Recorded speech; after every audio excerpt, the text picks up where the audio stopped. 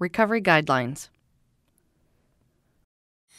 Position the head of the device at the desired starting point, using a slight downward pressure to ensure the cutting edge of the blade maintains contact with the recovery site. Only light pressure is required. Once the cutting starts, move the device head in the desired direction. Maintain a steady speed to ensure desired graft thickness and width is recovered.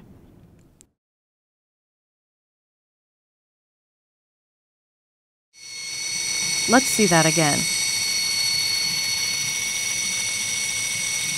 Notice the operator is adjusting the depth gauge during the recovery.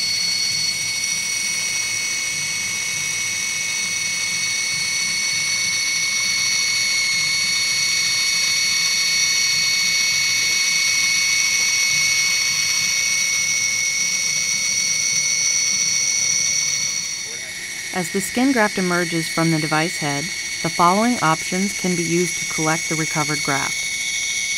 Option 1. Use a forceps to gently lift the skin graft as it emerges from the device head.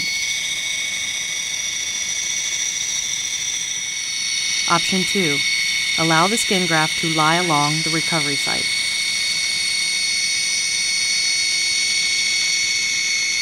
When the recovery is complete, lift the device off the recovery site.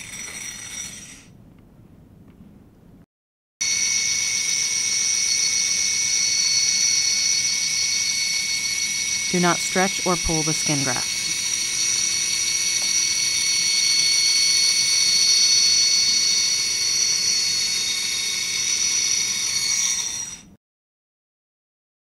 Attempting to keep the instrument too flat may inadvertently cause the operator to lift the cutting edge away from the recovery site.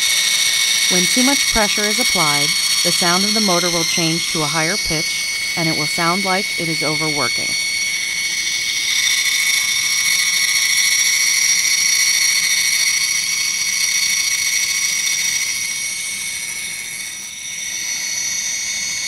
The depth gauge plate on the instrument is designed to flatten the skin as it approaches the cutting edge of the blade. Now lift up. Remember, you do not need much angle on the device. A little higher. Now lay it back down. Keep the device as flat as possible. The movement is more scraping.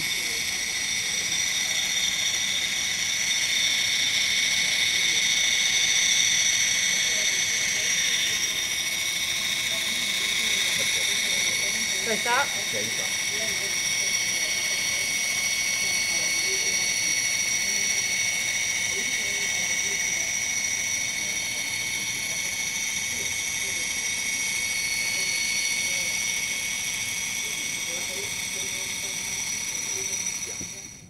Use a slow, steady speed. Moving too fast does not allow the user to adjust to body contours or irregularities in the tissue during use.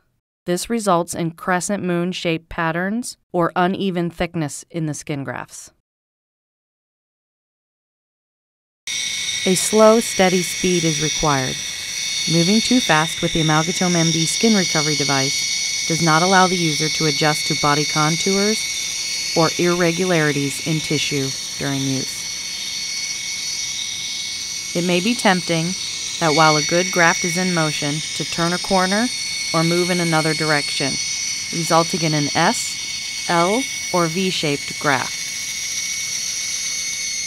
There is a chance this could result in discard.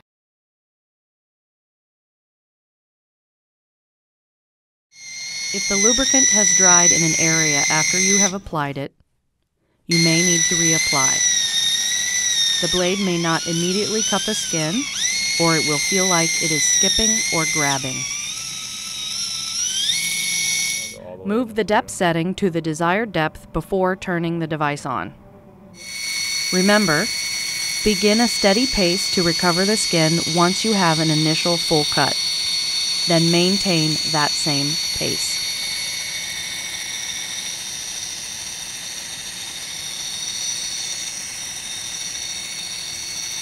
The device was designed for ease of use. You do not have to push hard to recover the thickness you desire.